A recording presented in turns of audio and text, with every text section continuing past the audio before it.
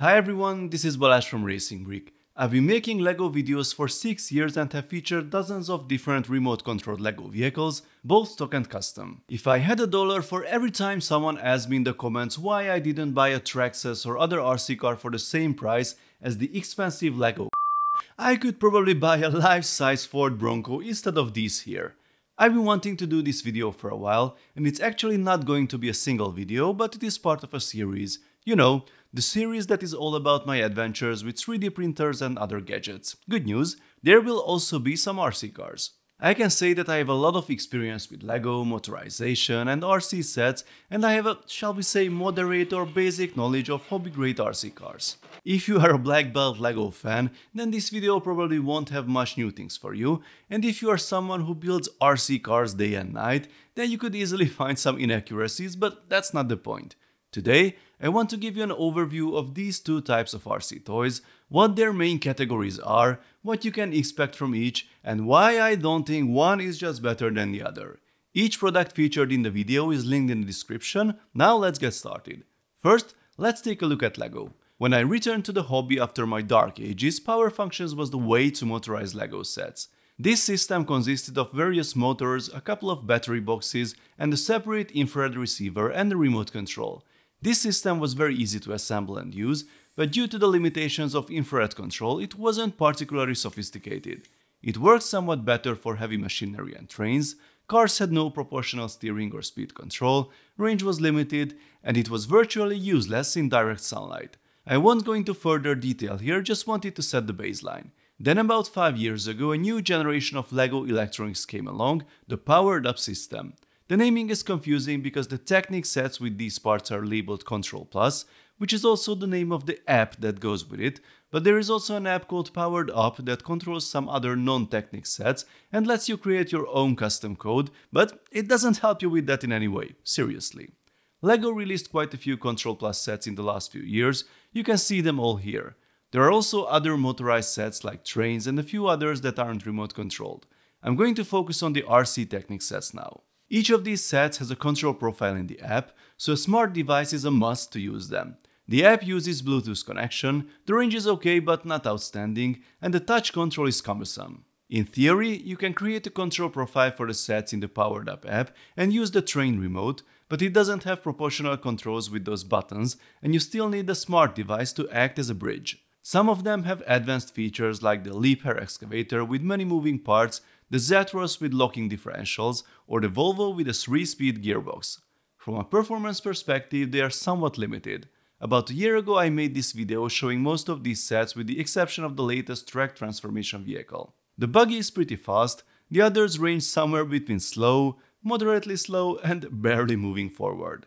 Some of them are pretty powerful, some can climb impressive inclines, but in general they are still intended for indoor use and aren't very durable. That doesn't mean you can't use them outdoors, but in their original state their performance is only average, the plastic can be easily scratched, and it's really hard to find lost parts in the grass. Speaking of standard form, here's a controversy from a LEGO mindset perspective. LEGO is supposed to be about creativity and customization, but you can't change the configuration of these sets, you can't even add a light or swap out a motor if you want to use the original control profiles, they just won't work. If you want to customize something, you have to find alternatives. There is the Powered Up app that was supposed to fill this gap, but since its introduction about 5 years ago, there is still no documentation, and for a very inexplicable reason, LEGO as a company makes no effort in this area. The app is available, there's a very slow development happening somewhere in the background, but its practical usability is questionable. However, there are some great third-party alternatives, such as the Brick Controller 2 app. This one requires a game controller that you can connect to your smart device and use to control these sets much more precisely than the touchscreen solution. The downside is that you still need a smart device that acts as a bridge between the controller and the vehicle. If you know how to code, if you know Python to be exact, there is a great alternative firmware for LEGO electronics called Pybricks. It's compatible with more devices than any of the official LEGO apps, and you can even run the code on the hubs themselves, so you can use the remote directly without needing your smartphone. The downside is that Pybricks only runs on LEGO hardware, so you can't pair such a remote, and you will need at least some basic programming skills to understand how to use the examples you will find online. That was the part where we still have these sets in their original stock form. But LEGO is all about imagination and building, so let's see how we can pimp them up. You can actually do several things. First, you can modify the official sets, such as swapping out a few gears on this off-roader. This will make it slower, but it will make it a pretty capable crawler. You can also change the appearance, for example, build your own custom body with additional accessories. There's also the option of taking a LEGO set that doesn't contain electronics and make it remote controlled. I've done this several times in the past and it's really fun to bring these sets to life.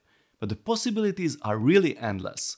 You can take a remote controlled set and another LEGO set and create something completely different and RC, like this awesome Ford Bronco here, built with parts from both of these sets. And of course, you can build completely custom vehicles. And if you are not happy with the performance of the stock LEGO motors and power sources, you can use third-party options like Bowie's units and motors.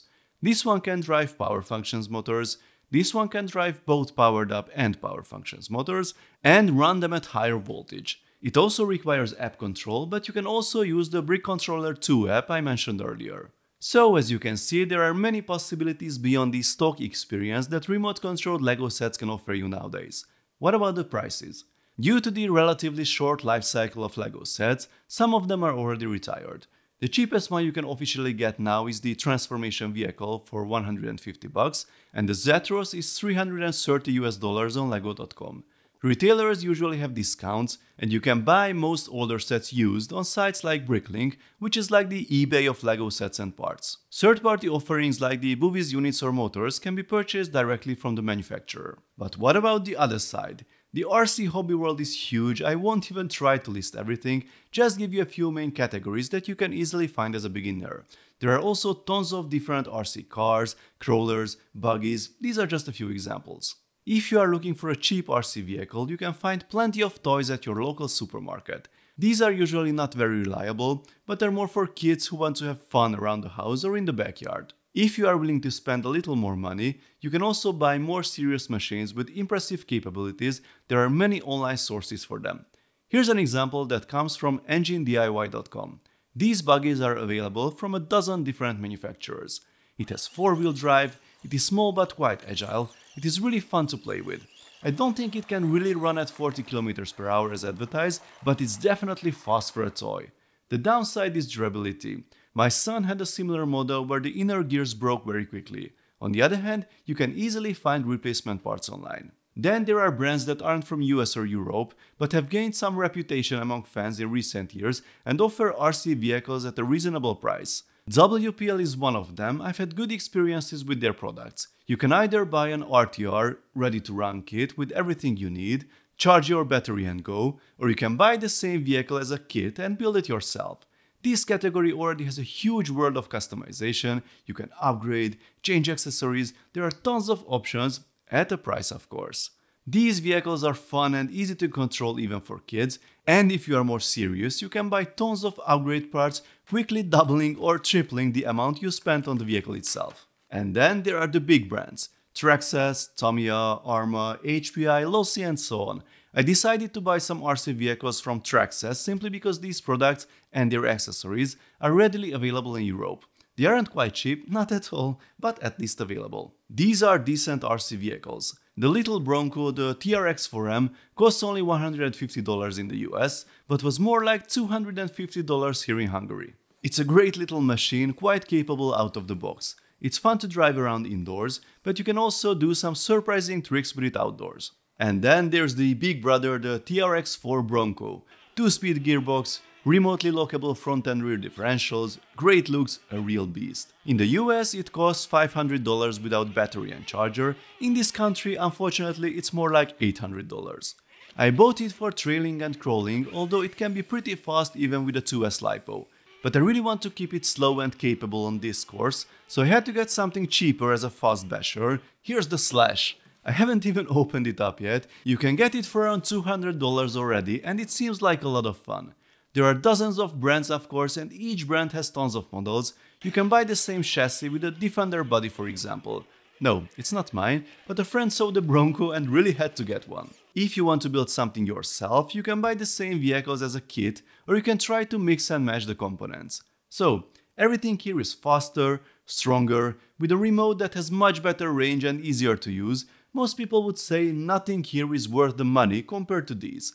Well, I think LEGO still has a magic trick that's hard to beat: versatility. There is a huge aftermarket for these RC cars with original and third-party accessories. You want wheel weights for your TRX-4M? Here they are. New rims? Sure. Light bar? Check. But you really need to pay attention to compatibility. These custom rims need these stock tires. They will not fit the same size tires from the same third-party manufacturer. The wheel weights are the same. If I want to convert the body of my Bronco to, let's say, the classic Bronco, I have to buy special accessories in addition to the body, despite the same TRX4 model, because the chassis of this model is about 1 cm longer than this one, and a lot of things just don't match. So there are really lots of options for customization and conversion, but you really need to get the exact specific parts for your vehicle, and you can spend a really nice amount of money on upgrade parts. The LEGO world is a little bit different. If you want to upgrade or modify a model, you can use pretty generic parts to do it, and every piece can be bought separately or can come from another set. Here's this originally white rally car and this NASCAR race car that you can also rebuild with orange parts. This race truck looks cool, but it looks even cooler with a massive wing. You can simply build one. It's now a trend to build alternative models from official sets. On Rebrickable.com you can find dozens of options. Here's the Land Rover Defender. If you want something different, you can build a Willys Jeep with the same parts. Or you can even combine sets to get something else. You have the RC Off-Roader and the Defender. You can build a remote control Jeep Bruiser. You have the Ford F-150 Raptor and the Mercedes Zetros. Here's a remote controlled Ford Bronco designed to use the parts from those. I find this system much more versatile if you want to change, upgrade or add something or build something completely different with the same components. So let's try to sum things up. If you want something remote controlled to just play with, preferably outdoors, then choose one of these depending on your budget and personal preferences. This little Bronco is even fun to play with indoors. You will definitely have to go outside with the others. Upgrades and customizations are definitely possible, but be prepared to spend a lot of money. If you want to build something but there are no plans to change anything afterwards, you simply want to know what's in it and then play with it, I still recommend some of the RC kits. WPL kits are great for a smaller budget, but there are also a lot of options in the more serious league. But if you are a builder, a tinkerer, and want to mix and match different sets, different vehicles, build, play, rebuild and have fun, then I suggest to go with LEGO. New instructions are released by talented fans almost daily. If you have a few popular sets, you have literally dozens of options to build. And of course, the system encourages you to come up with your own solutions, modify something or design from scratch. You do have to accept the limitations of the system, because these machines aren't as powerful or fast as these ones, but in some cases you will be surprised and they can still be a lot of fun. But, and to prove once again that nothing is black or white, I wouldn't go too far by adding lots of expensive electronics and then having something that is far less capable than a real RC counterpart at the same price. This custom buggy I built a few years ago has about 400 euros worth of electronics in it. I've reused them in several other builds of course, so it's fine with me, but as a single RC car to keep, I would rather buy something like this for a much better price. So folks, that was my first and not so short summary trying to compare the basics of these two worlds. We won't stop here of course. I plan to do some fair and probably not so fair comparisons showing how LEGO RC vehicles can run outdoors, which ones will give you the most fun for a certain budget, and what these RC cars can offer compared to them. If you have ideas for content like this, please let me know in the comment section. If you like this video, then please give it a thumbs up, and don't forget to subscribe with notifications as more exciting LEGO videos are coming soon. See you next time, bye bye.